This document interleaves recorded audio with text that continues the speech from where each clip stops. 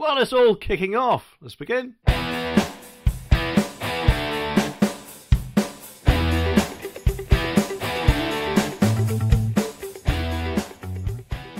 Now, of course, ever since Labour came to power in July, because no one really wanted Rishi, did they? Labour's approval rating has basically plummeted ever since, hasn't it? With all the wonderful and airwise policies that they want to inflict upon us all. In fact, their approval ratings have gone down so low, I think they're probably about the size of a midget dwarf, if that indeed is possible. But it seems they're not too happy about it, and the infighting has already started on quite a few issues. I say that because, according to the first article, Angela Rayner is reportedly in a row with Business Secretary Jonathan Reynolds about the hard left reforms, with fears from less left-wing members of the government that they could put companies off hiring. So, what is going on then? Well, apparently Labour's manifesto committed a new deal for working people.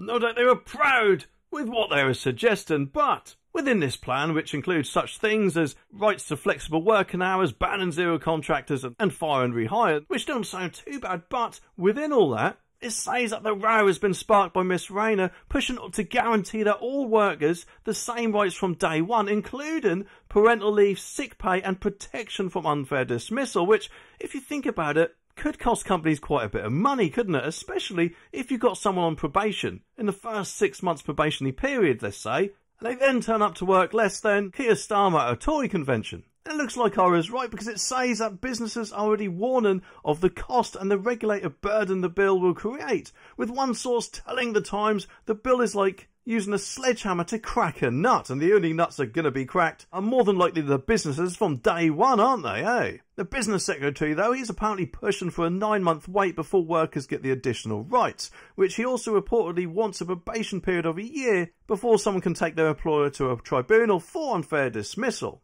And a Whitehall source told the Telegraph that day one rights is proving very difficult. And whilst you think, when you, that this Business Secretary might have a few brain cells between the ears with what he's just said, but he then goes on to say that the legal right to work from home will boost productivity, according to this article, which, if I remember rightly, during a pandemic, people working from home was a massive pain in the bum, especially if you had to call them up. How long were you on hold for? And then you heard some screaming kid in the background, and they couldn't do their job very productively at all, in my opinion, quite a lot of the time. And, you know, don't get me wrong, I'm sure there'll be people who work from home who can do their job perfectly well. However, it does make me wonder how long it'll be before people start to do their jobs with Netflix on in the background, or something like that, if they're allowed to work from home all the time, it seems. And making something like that a legal right is surely going to diminish their productivity even further, in my opinion. Because let's face it, how long it would be before they ring up the boss, and instead of saying I can't come to work today, they'll say, I can't get out of bed today. Or worse, would ring up the boss and say, I'm not coming in today, I'm working from home instead. And if the boss needs you in for a meeting, then that might be quite problematic, especially if you have to go somewhere with them to it. And no doubt, of course, they'll say, oh, that's okay, you can use Zoom calls, but what about if the internet goes down? Which, yes, admittedly, is a bit of a long shot, but let's face it, there are quite often problems, aren't there, with people breaking up on Zoom calls and things like that, eh? But that isn't the only issue that there's civil war about. No, apparently, Labour, let's just say, a little bit displeased about people voting against robbing the elderly. Oh, sorry, I mean, cutting the winter fuel allowance. And I've sent all those MPs who voted against them a bit of a nasty warning, and in fact, it could be quite problematic for them if they do it again, they say. I say that because, according to this article, it says Sir Keir Starmer, it's no sir to me, I'm afraid, has been condemned by a Labour MP after it emerged that whips have warned last week's winter fuel payment rebels that their careers will be held back as a result of their actions. And that, in my opinion, is just absolutely disgraceful. It seems, doesn't it, that as some sort of dictatorship, you will do this whether you like it or not. And yes, I do understand that governments do have whips telling MPs to do things. However, there are times when governments give MPs a free vote, and I personally think that something like this should have been a free vote for MPs, because, let's face it, it doesn't look very good at all, does it, for any MP to say that they voted against cutting something which is bound to affect quite a lot of people. And to say that their careers will be held back presumably suggests that they'll be doing something much more than just firing them or chucking them out of the party or whatever. And therefore, in my eyes, it's gone further than what they should be allowed to do, because it sounds like they're actually going to come after them even after they've left, doesn't it, eh? although hopefully that is not the case. And in that letter to the rebels, the government whip has now dealt warnings. It says that the MP's future behaviour is being monitored, and they said they will be denied privileges, which, let's face it, as their MPs could be quite a lot of things, couldn't it? Including such things as expenses, I'm guessing. And one of these so-called privileges they could lose includes losing any potential help to secure places on, wait for this, the House of Commons Select Committee. Oh no!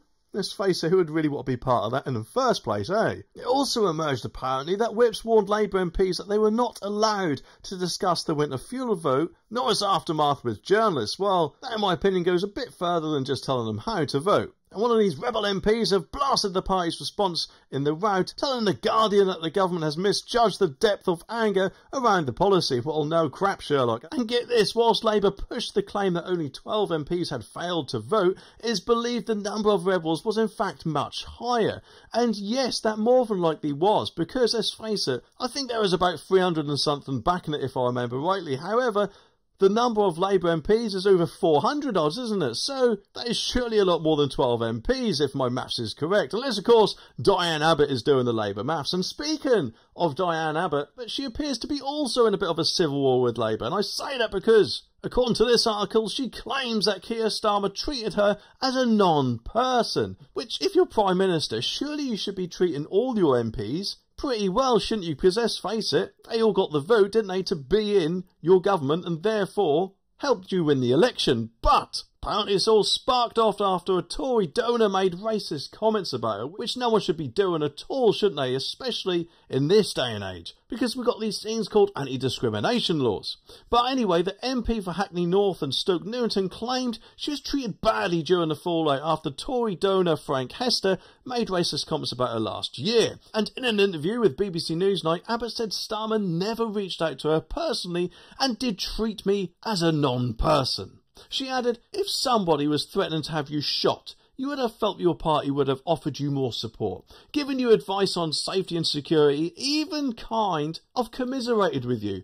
And none of that happened. But just what have Labour said about it? Well, a government spokesperson told Metro that Keir Starmer has great respect for Diane Abbott, and she continues to be an inspiration for many. There is no doubt that she has received the most abuse of any MP just because of her gender and the colour of her skin, and that is completely reprehensible and wrong. But it does say here, though, that the party, including Keir Starmer, vocally condemned Frank Hester's vile comments and reached out to Diane at the time to offer support. So which is it then? Either he did or he didn't. I think at the end of the day, they're the only two people who know, but if she's gone to the papers about it, I'm guessing he might need to reach out a little bit more. And let's face it, at the meantime, I guess he's probably a bit preoccupied with limiting damage control, shall we say, with all the not very nice policies that he's more than likely going to inflict upon us in due course.